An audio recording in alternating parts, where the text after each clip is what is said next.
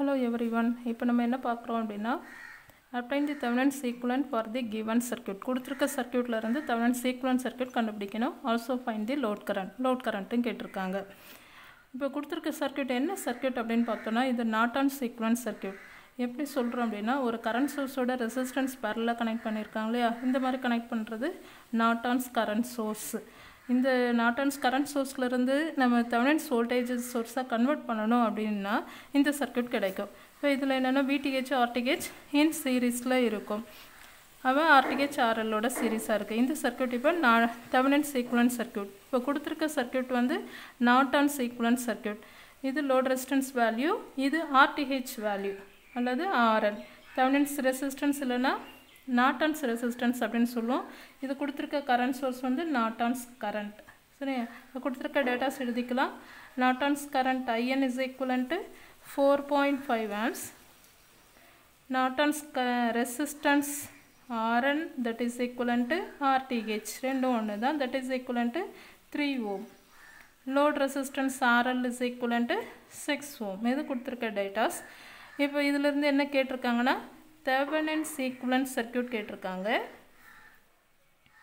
இந்த சர்க்யூட்டும் லோட் கரண்ட்டும் கேட்டிருக்காங்க. சரி, இது ரெண்டு கொஸ்டின் நமக்கு வேணும். இப்போ Thevenin's equivalent circuit வேணும்னா என்ன செய்யணும்? VTH RTH சீரீஸில் கனெக்ட் பண்ணால் போதும். இல்லை RTH ஆல்ரெடி ப்ராப்ளத்தில் கொடுத்துருக்காங்க, அப்போ RTH எழுதிடலாம். RL ஆல்ரெடி இருக்குது. இப்போ இந்த VTH மட்டும் Norton's currentலேருந்து கண்டுபிடிக்கணும். இப்போ Norton's currentலேருந்து எப்படி Thevenin's voltage கண்டுபிடிக்கிறோம் அப்படின்னு பார்த்தோன்னா IN is equivalent to VTH divided by RTH. இந்த ஃபார்முலாவில் இருந்தால் நம்ம VTH கண்டுபிடிக்க போகிறோம். நார்மலாக கரண்ட்டுன்றது வோல்டேஜ் டிவைட் பை ரெசிஸ்டன்ஸ் போடுவோம். இப்போ இது Norton's currentன்றதுனால அதிலிருந்து கிடைக்கக்கூடிய வோல்டேஜ் வந்து Thevenin's voltage divide by Norton's resistance இல்லைன்னா Thevenin's ரெசிஸ்டன்ஸ் அப்படின்னு சொல்லலாம். இப்போ இதிலேருந்து நம்ம VTH கண்டுபிடிப்போம். இப்போ VTH is equivalent to RTH cross multiply பண்ணோன்னா INோட மல்டிப்ளை ஆயிரும்.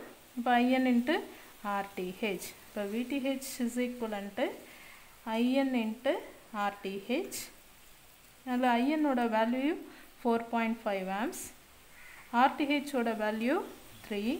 இப்போ மல்டிப்ளை பண்ணோன்னா 13.5 வோல்ட். இது Thevenin's voltage.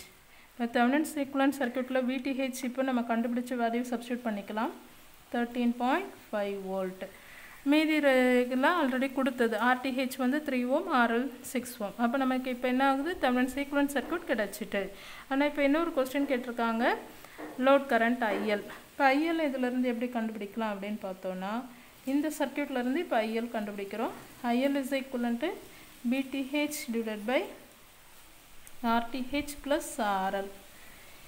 ஏன்னா இப்போ இது ஒரு லூப் கன்சிடர் பண்ணிக்கோங்க. இதில் போகிற கரண்ட்டு IL, இந்த சர்க்யூட்டில் போகிறது ILன்னு எடுத்துருக்கோன்னா இப்போ இந்த லூப்னால் இது ரெண்டு ரெசிஸ்டன்ஸும் சீரீஸில் இருக்குது. இப்போ ஈக்குவலண்ட் ரெசிஸ்டன்ஸ் பார்த்தோன்னா RTH ப்ளஸ் RL அதுதான் இங்கே போட்டிருக்கோம். இதில் இருக்க வோல்டேஜ் சோர்ஸ் வந்து VTH. அப்போ total voltage divide by total resistance போட்டோன்னா இந்த லூப்பில் போகக்கூடிய கரண்ட் IL கிடச்சிரும். அது வேல்யூ சப்ஸ்டியூட் பண்ணுவோம். VTHோட வேல்யூ 13.5, RTHோட வேல்யூ 3, RLோட வேல்யூ 6. அப்போ 13.5 divided by 9 that is equivalent to 1.5 amps. இது கேட்டிருக்க லோட் கரண்ட் IL. IL வந்து 1.5 amps. ஓகே, கிளியராக புரிஞ்சுதா? தேங்க்யூ.